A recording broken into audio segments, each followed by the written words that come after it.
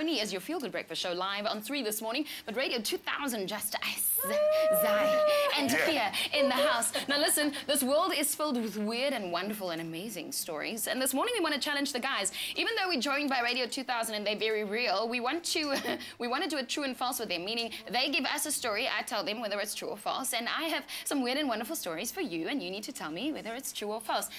Fantastic. So, what we'll do it. Kia, what's your story?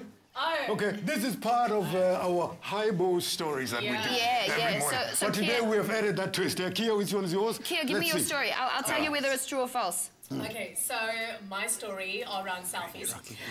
Apparently this couple, Chris and Shannon Newman, they took some selfies last Wednesday and they actually managed to look quite surprised. So it's got this like big, massive grin that they have on their face. And they're saying the reason why their smiles were so big enough and their mouths were so agape is because they were really happy that they filed for divorce. Yes. That is false. No, that's false. It's not true. Okay, false. Am I right? All right, that's true.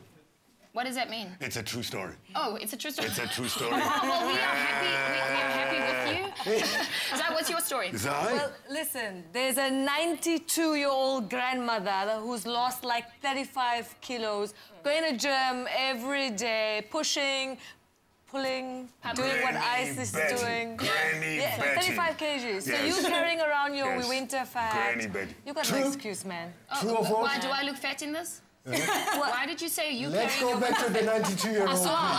It's true. It's true. It's true? Yeah, it's true. Because if you exercise, you lose weight, right? Not if eating at McDonald's every day.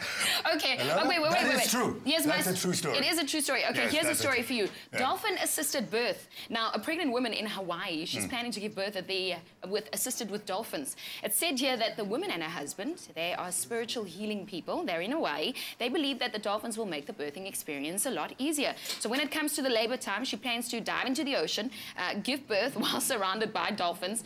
And yeah, experts reckon it's maybe not such a good idea because where she's giving birth, yeah, there's a lot of sharks and that can attract them in the area and all kinds of that. True or false? Absolutely true. True. Of course. Oh, you're right. I was hoping that it... Okay, Come on. shut up. You We're guys are too talking clever for me.